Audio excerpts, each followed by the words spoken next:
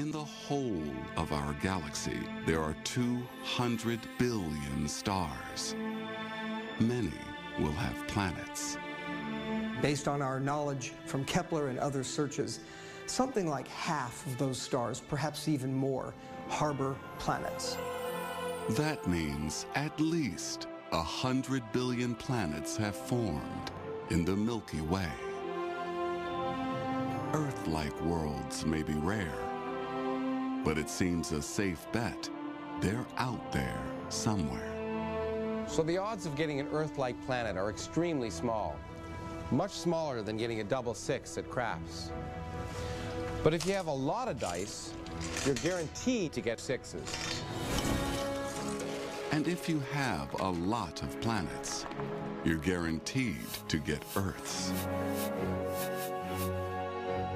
There are so many planets in our galaxy.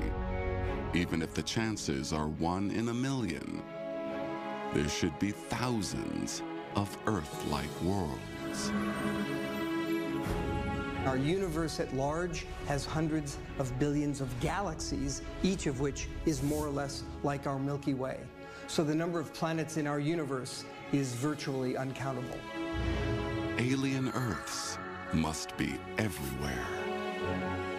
Now, we haven't discovered even one of them yet, but statistically speaking, it is a rock-solid certainty.